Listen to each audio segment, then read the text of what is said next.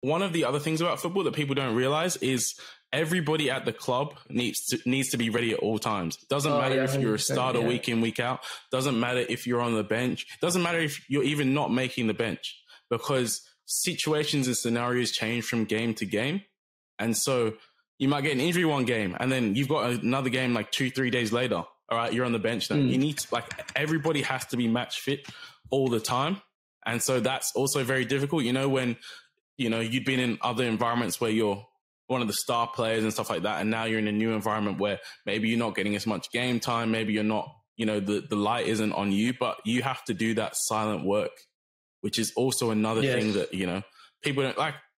You see even in the English Premier League where it's like they'll bring in, like, for example, Liverpool, you know, every once in a while they'll bring on Minamino. If he doesn't do well in the times he plays, people start saying he's a bad player, when really sometimes you just need consistent game time. Sometimes you need to get your legs into it. Do you know what I mean? But people don't care about all these things. As we've said like 2-3 minutes ago, people just want you to perform.